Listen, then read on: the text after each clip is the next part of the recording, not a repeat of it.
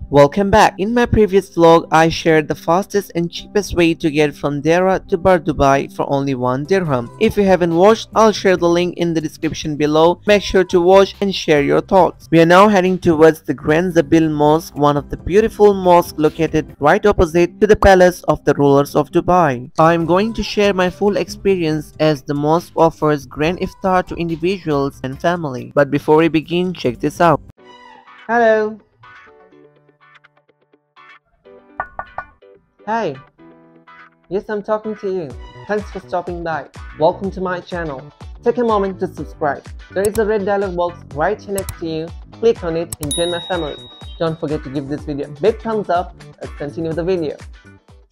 The cheapest way to get to the mosque is by public transports, either by metros or local buses, but since we are running late, I decided to take a cab.